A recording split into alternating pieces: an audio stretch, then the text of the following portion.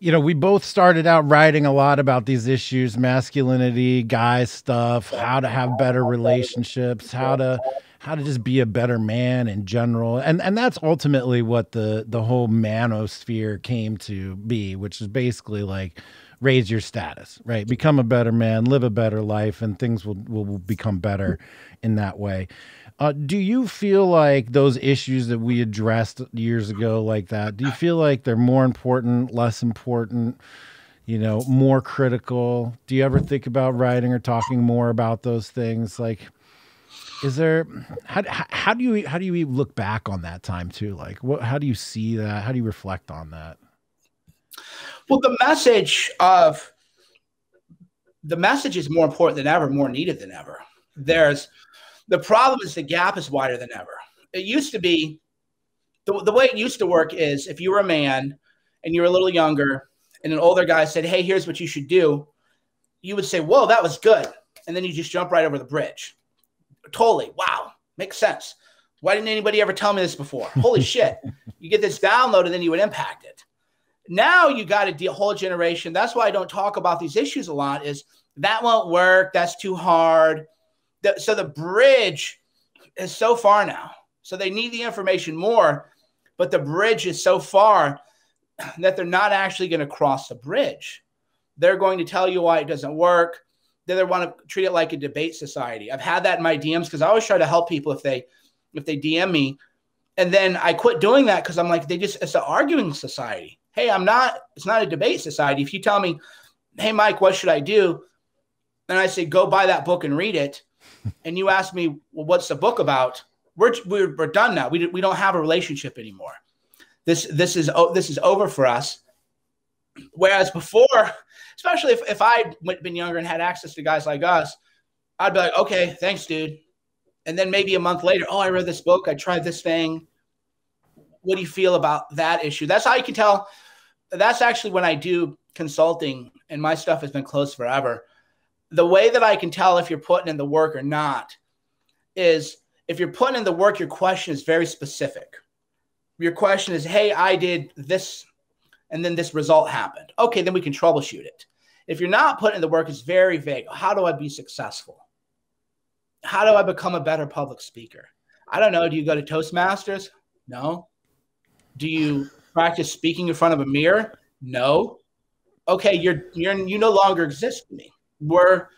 Everything is about, and that's as I become older, boundaries become so important. It's like, okay, you don't exist to me because you're wasting my time. You have access to someone who is by any objective metric achieved a lot and is accessible in a way that almost no one is. And you're going to waste my time because you don't respect your own time.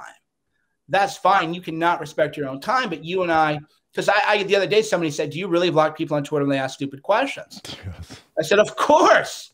Of course. If you're asking me, how can I be a better public speaker? You're blocked because you're not going to Toastmasters. You're not doing anything. You're wasting your time and now you're trying to waste mine. Of course I do. That's as you get older. When you have kids, you have to be more respectful of boundaries because if you're spending time doing A, that's time, unfortunately, is zero sum. If you're spending time on A, then that's time that you're not spending on B, and then you have to do a integrity check and decide if that's how you want to do it.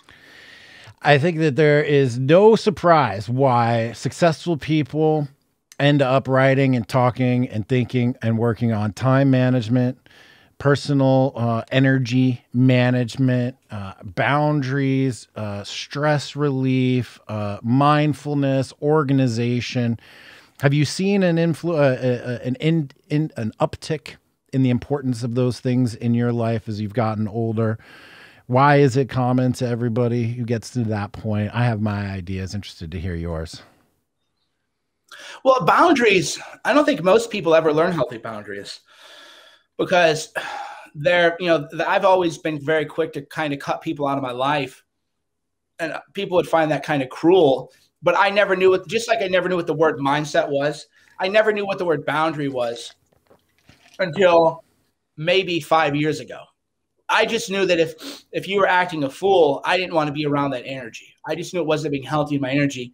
And then you realize, yeah, a lot of it is about drawing boundaries that are healthy and then finding if people respect your boundaries or not respect your boundaries. And you realize most people are just, honestly, it's just goo energy, spaz energy, is what you call it. Where, buddy, you don't have anything going on. You're just a wreck, a nervous wreck. And you're not trying to change that. You're not trying to modulate that. You're not doing the cold. So, for example, if you read Cernovich and you're not taking cold showers, then, like, you don't read me. I don't have anything for you. I don't want to talk to you. Everybody knows that I have been doing ice baths for however long, and contrast showers for like however long.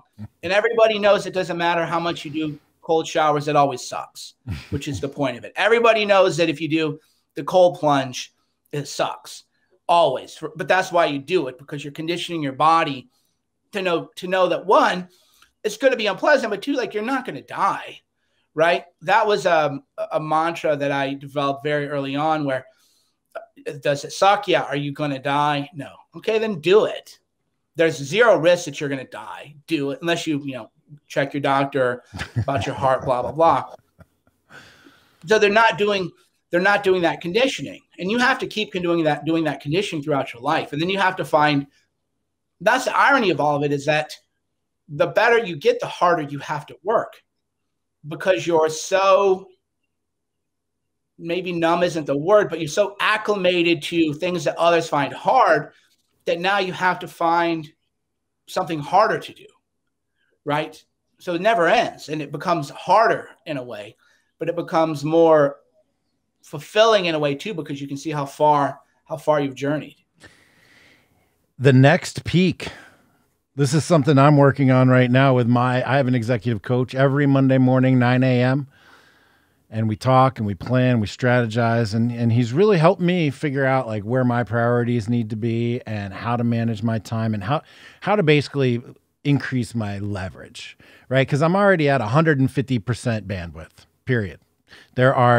Sorry guys, there's 25 guys out there right now who I feel bad that I haven't responded to, that I know I need to. And then there's 10,000 more people just like that.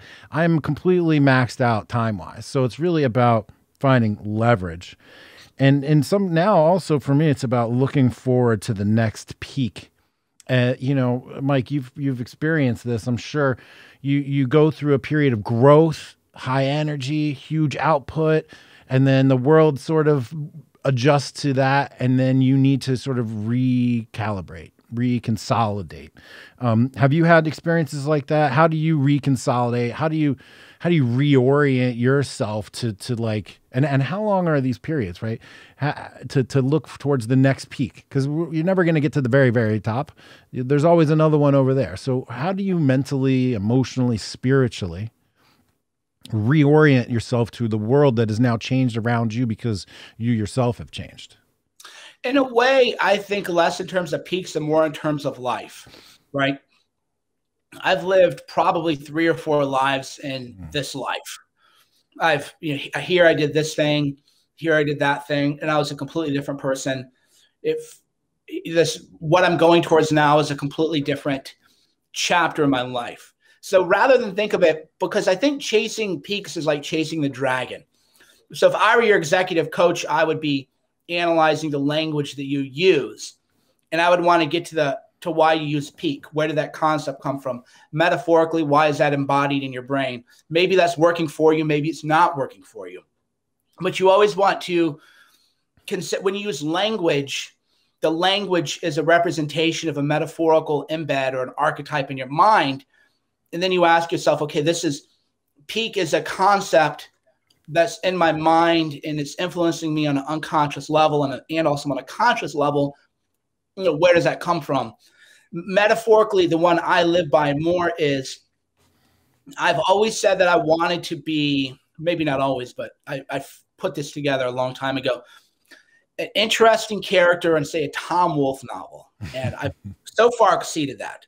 Yes. But the idea is, I want to live an interesting life. I want to experience what other people don't experience. Stories, if I told people, they wouldn't even believe them. They would say that no way in the world that happened. So I don't even tell my stories. I actually downplay what I do and try to make it look like I'm boring and everything. So for me, The metaphor is we're all living a story, a book, a movie, a poem, a haiku, figure out your metaphor. And I just want to live a new story. And how do I live a new story? I write the new story. I write a new story for myself. So in this phase of my life, I'm just much, and it's weird because it's paradoxical. I have more to say, but I'm saying less, right? I'm tweeting less. I'm doing very few podcasts of my own. I don't usually attend other people's stuff. Like Timcast, I was invited months and months ago. And okay, I guess I'll go do it. Even though I feel like I have more to say, I just feel less drawn to that. And I feel more drawn to inwardness, the spirit world, the realm of myself, the realms that we don't fully understand. And that's sort of going to be my next, few years of my life. That's going to be the focus for at least the next chapter of your life is usually 3 to 5 years, right? Because if you date a girl and you love her, if you don't get married, that's going to wind itself out in 18 months to 3 years, maybe 5 if you're a bad person and you take, her 5 years of her life, but you don't ever, date her for a long time. The idea is but that's a chapter, and you're with the whole person living a whole life. You've gone on these trips together. You've experienced these things together. With a career, people don't have 50-year careers anymore. You're like, okay, I had a job. I started off doing X, about 3 to 5 years. And then in terms of your own self-authorship, I went through the whole big jacked thing. That's why when people go, oh, you look old or you got fat or whatever, it has no emotional resonance in me. It's like I've been the big guy. It was fun. I liked it. It's not overrated.